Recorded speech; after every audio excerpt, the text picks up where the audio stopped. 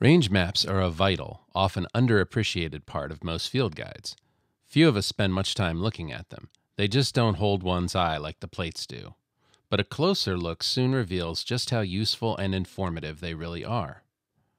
Range maps are a graphic representation of a species distribution. In the Peterson Field Guide to Birds of North America, the maps are color-coded to show how a species' range varies by season, which means they tell us not only where a particular species can be found, but also when. Here's the range map for the great blue heron. At first glance, we see 3 different colors. You can probably guess just by looking what they signify. Red, traditionally associated with heat, represents the summer-only range of this species. Blue, a cold color, denotes their winter-only range, while purple, the combination of red and blue, shows where great blue herons can be found year-round. Let's put this information to use. Say you're birding North Dakota in June. You see a large pale raptor on a post in the distance. Being so far north, you might think at first that you found a snowy owl. But a look at the range map shows that for snowy owls, North Dakota is like Florida for many people, a southerly winter retreat. Snowy owls breed on the high Arctic tundra. Return to North Dakota in January, and you might see a snowy owl. In June, your bird is more likely to be a pale, red-tailed hawk.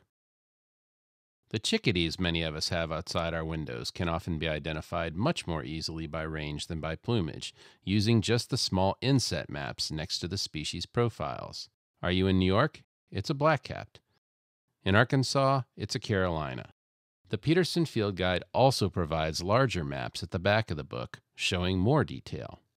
Looking at the large maps gives us a lot more information about our chickadees.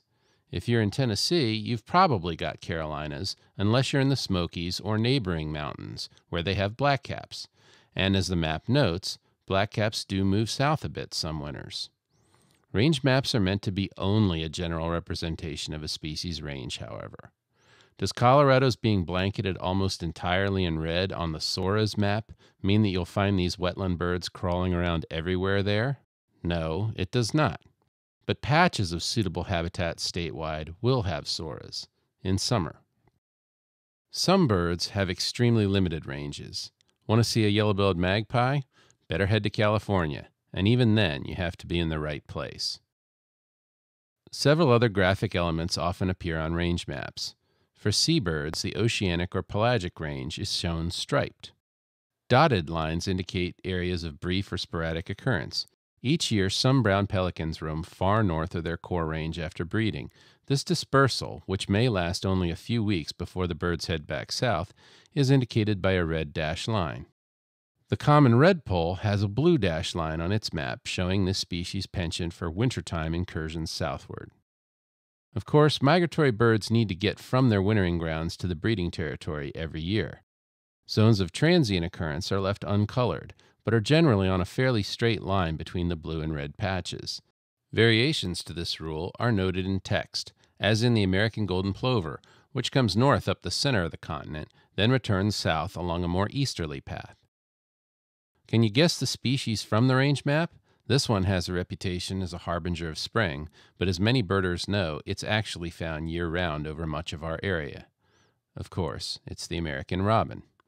Here's another bird hailed as a sign of spring, but one that really does entirely depart for warmer climes in the winter, purple martin. Many maps have comments printed on them describing population increases and declines, extraliminal occurrences, and regular winter or summer ranges outside North America. Lots of birders find that the chance of discovering birds outside their normal range is one of the most exciting aspects of birding. Being winged creatures, birds are prone to wandering. Sometimes, stray individuals may be merely misdirected. Others may represent the vanguard of a true change in distribution. Range maps can answer all sorts of questions. Is Kentucky really a good place to see a Kentucky warbler? In summer, yes. Get to know the range maps in your field guide a little better. It's guaranteed to make you a more knowledgeable birder.